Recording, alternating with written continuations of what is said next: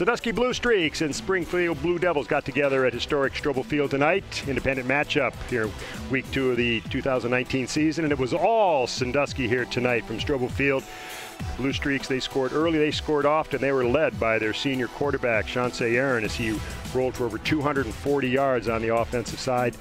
3 touchdowns, and also great running back for Sandusky, Terrion Stewart, in the end zone a couple of times. The score 55-27, Sandusky over Springfield.